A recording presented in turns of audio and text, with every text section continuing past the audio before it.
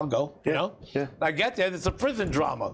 And it looks like a real prison. I said, oh my God, what am I doing here? It looks, you know, all these guys, biker guys and motorcycle guys. And everybody looked like a killer, but then everybody on the set of Oz was the sweetest guys, man. Yeah, I bet. And that was a hit show. Oz was a hit show. It was. I mean, I still get stopped for an autograph or two here. Do you really? Yeah. That's awesome. I have pictures. I'll send them to you. That's awesome. Yeah, no, I mean. So, did Oz. I ended up as a paramedic.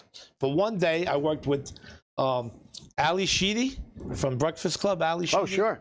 And Roger Reeves, the English actor who passed away. He was a great guy. And I played the paramedic for one day.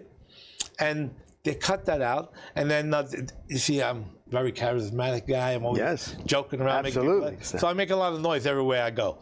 So it's noticeable. So Tom Fontana and Tara, the people from the show, the director, Sally, I want you to come back on the show from now on every day.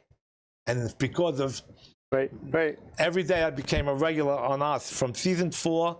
Or then season 5 they called me back, and season 6 they called me back. So I did 3 seasons. Wow, that's pretty good. And if I would have gotten on that show sooner, I would have probably been doing a lot more. I mean, I was featured, but I never spoke. But Oz only had a handful of people who spoke.